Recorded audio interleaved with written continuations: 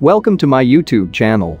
You may be using a lot of material for your studies, such as printed books or hard copies, PDF editions or e-books, research papers, various standard guidelines, educational apps, productivity apps, and lecture notes. So I will be discussing the most easiest and useful ways of selecting those things in different situations, with a full review of each of them separately in my future videos. On this video I will talk about Google Books website, which is very useful for doing a brief research before buying any book, either hard copy or PDF. Don't forget to subscribe my YouTube channel MediLectro and share my videos among your colleagues. You can like my Facebook page and Instagram page as well. So let's get into the video.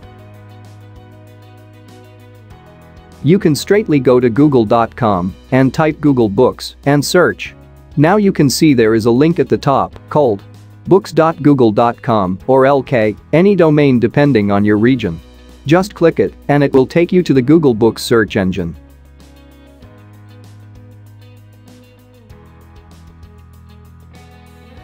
So now you are on Google Books website and you can make sure it is Google Books search engine by checking for this books phrase in tiny font just below the Google logo.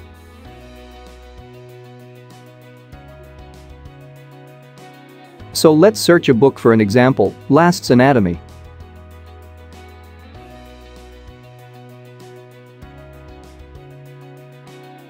These are the top search results including latest editions of the particular book we've searched.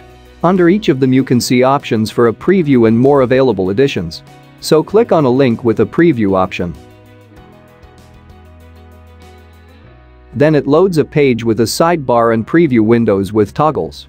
Since we've searched for a term lasts, it shows those words highlighted on yellow color. Since it is disturbing the proper view, I'll remove that highlight by clicking clear search in upper right corner.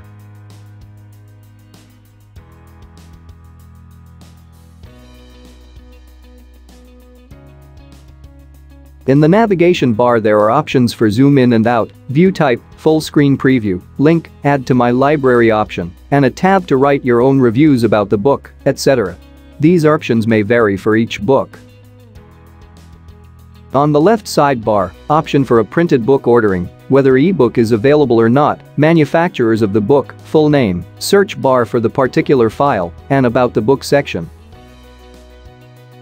On the preview window, cover page of the book can be seen with original color schemes. It contains most of the time the contents page, several first few pages of the book with original format, colors, font size, etc. And it mentioned clearly around first few pages that this is a preview and the total pages displayed will be limited. But there are some books available with full ebook for free.